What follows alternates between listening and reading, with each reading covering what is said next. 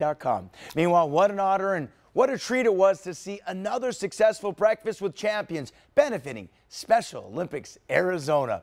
Hundreds of people turned out to the annual breakfast that helps raise tens of thousands of dollars for the athletes and programs run by Special Olympics Arizona. The purpose of Special Olympics Arizona is to empower children and adults with intellectual disabilities to live a healthy, fulfilling, and meaningful life.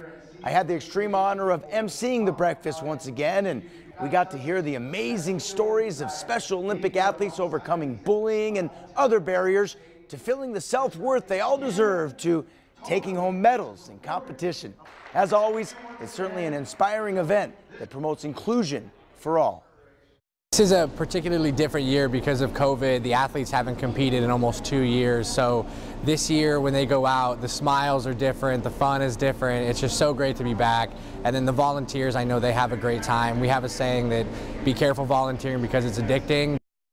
Certainly is. There are a number of Special Olympic Games right around the corner right here in Tucson. I'm definitely looking forward to featuring these special athletes once again very soon. I'm Paul Cicalo. We'll be right back.